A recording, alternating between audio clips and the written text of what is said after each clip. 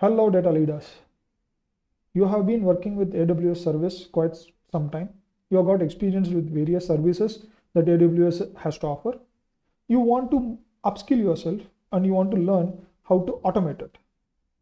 When it comes to automating AWS services, Amazon themselves have developed three options.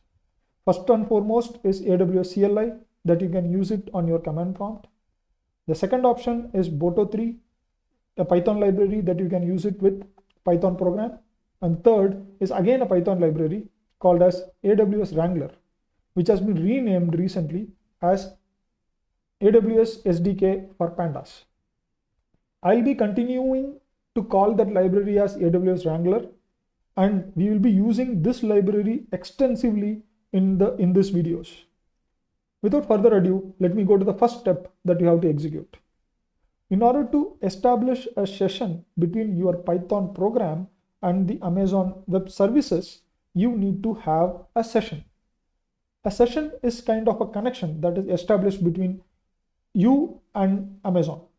In order to establish this session, you are going to need access keys. That is the first step. Second, these access keys have to be kept safe. You are going to create secret.config file where you will keep the access keys. Third is starting to import Boto 3, config parser, and AWS Wrangler libraries and start setting up for creating the session. After you create the session, you are off to the races. You can start creating the resources, services, and clients from the AWS console. How to get your credentials? In your AWS console, on top left, you will see your username. If you click that, you will get a drop-down like this. In the drop-down, you will find security credentials. Click that link. From that link, you will go to a new page where you can find the access key area. In the access key area, you will find create access key, status, and actions. If you have not created any access keys, then you have to click this and you have to follow the steps the console provides you, and you will get the access key downloaded to your local directory. If you already have the access key, ensure that the status is active. In order to, if the status is inactive, click on actions and make the status as active. 2 points here. Keep your credentials very safe. If it falls on malicious hands, it can create a lot of monetary loss to you as well as considerable headache from the Amazon Web Services guys. Second, if you're not using the access keys, then make it inactive. In this way, you will avoid unwanted charges if any of the programs run without your knowledge. This both are very, very important. Keep it in your mind. How to create the secret.config text file? The secret.config text file will have these 3 lines. Simple, these 3 lines.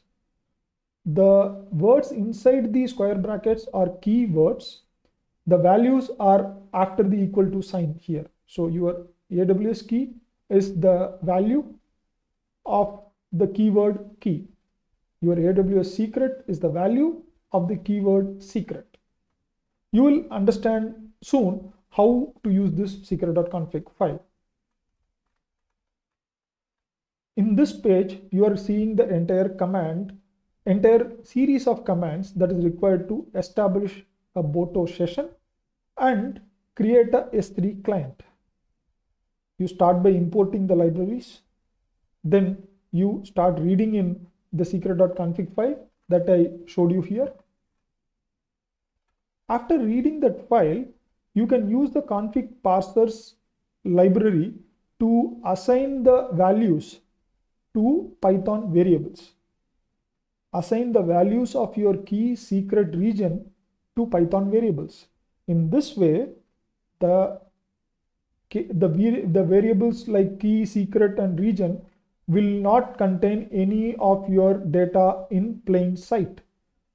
Think about it. If you don't have this sec reader, AWS, and key, in this place you will have the complete AWS key in open. How will I be able to present this presentation to you? It will not be possible. In order to make this things like these things possible, this config parser library can be used.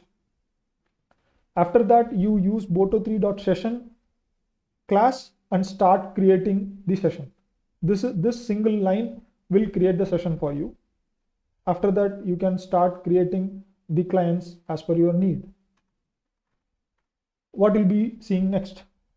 Next, I'll be doing a demo on using the Jupyter Notebook to establish the session, and I will also be introducing GitHub space where I will be sharing all this data that I will be using in the forthcoming videos.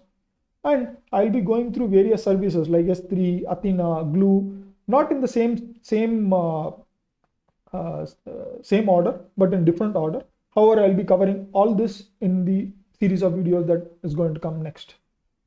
And by the way, if you have any questions, if you need more clarifications on some aspects of the video, do contact me by either messaging or sending out a comment. I'll be happy to help you guys. Without further ado, I'll go to the next video and look at how to get your first session in your Python program. See you guys.